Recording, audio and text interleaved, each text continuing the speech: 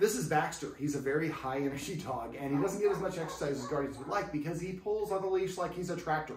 In this video, we're going to go over a simple loose leash walking technique that you can exercise that you can practice inside. Now we're going to be doing this where I'm going to be holding the leash. I'm going to have it wrapped around either my thumb or one of my fingers, and I'm going to take it like this, and I'm going to press it against my sternum right here at my breastplate. This allows me to press this way. Dogs have an opposition reflex. If I pull, although he's giving it up now because we've been practicing this exercise, but generally when we pull, they're going to pull against us. The worst thing that you can do if a dog pulls on a leash is pull them back. They're going to pull back and you're just creating a tug of war. What we're going to do is we've got his guardian over here and there's a bucket, and we're going to be using some a training treat, piece of chicken.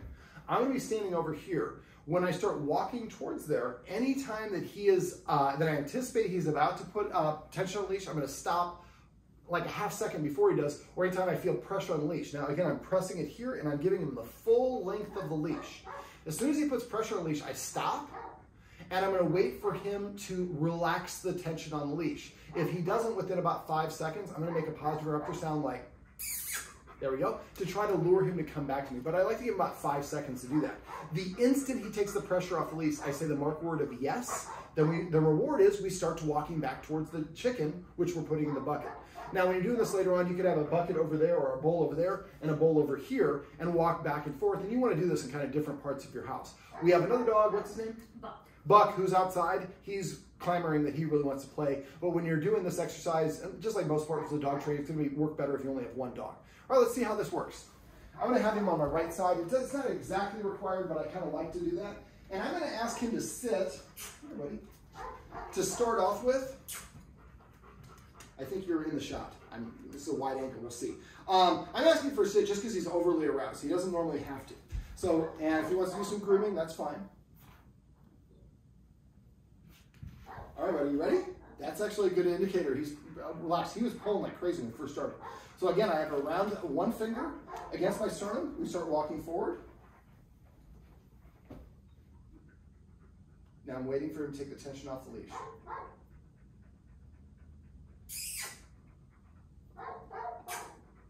Yes!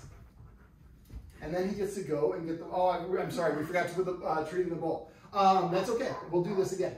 Come on, Baxter.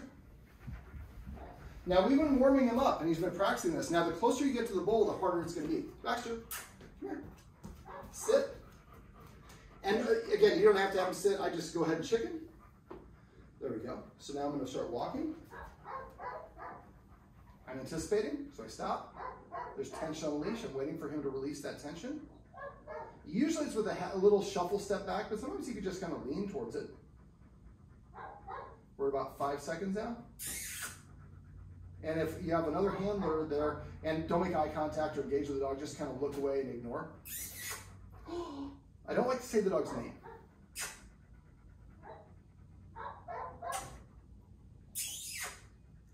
Oh, you're so close. You're so close. Yes!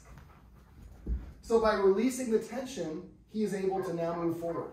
Now, when we first started doing this, we were stopping about here, here, we were about 3 or 4 times on the way. Now, he's getting better at this, and this is what we call a warm-up. The dog is practiced, and now he starts understanding what's going on. So practice in different parts of your house, practice at different times of the day. If you have a high-energy dog, exercising them a little bit first can help. Just make sure they have about 10 minutes to rest before you start the exercise. And again, if you have 2 dogs, put the other dog outside. Practice this with them one at a time. We'll do one more for the road. Baxter, come on, let's do a quick one. And there's another stage here. Can you toss me a piece of chicken? There we go. Baxter, come here. So I don't want him to think that I have a bunch of the chicken with me because I don't want to do it. This is kind of a step that usually you don't get to for a little while. All right, so we're going to start walking.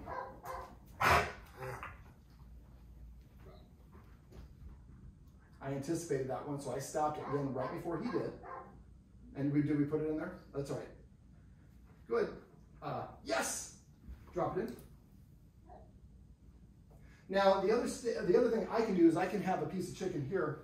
And this is a newer technique for me. This is the first time I'm filming it, actually. Our friend Christina Ferenczi taught me this one. All right, so now I have a piece of chicken. I'm going to reward a check-in.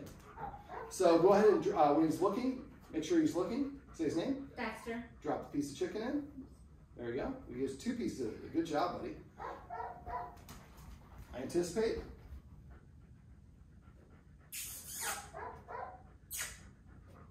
Yes.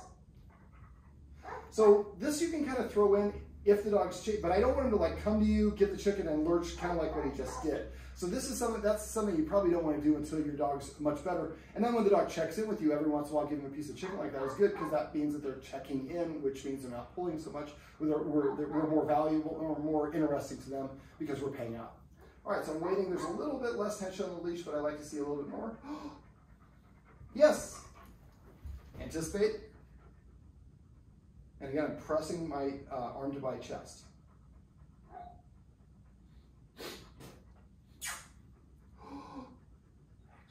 And you don't want to say their name. And you don't want to pull them back. Yes. Now there, I'm triggering something. I don't know if I'm allowed to do that, frankly.